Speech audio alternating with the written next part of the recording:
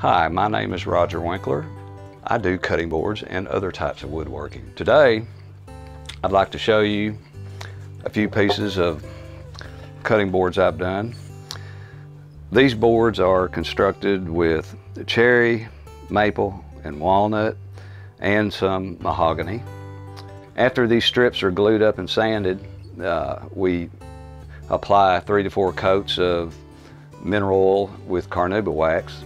It produces this brilliant sheen and luster to it. This board in particular, this is a wrapped gift design. These are 1.5 inch thick boards. They will withstand the test of time. These are heirloom quality. The edges are rounded over. This is Howard Butchered Block conditioning oil. It has mineral oil and carnauba wax mixture.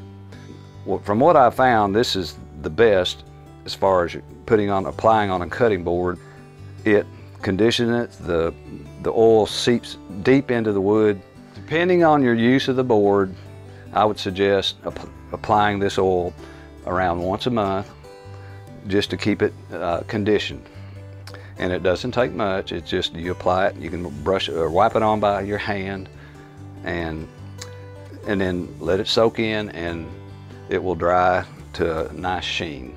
I've been woodworking for years, and I've just gotten into trying out the cutting boards. It does take a little bit of time. It's not an overnight thing, and I'm very proud of how they've turned out. I really enjoy making these. My customers are very pleased with them, to the point that I'm having trouble keeping up with orders, and I thank you for that.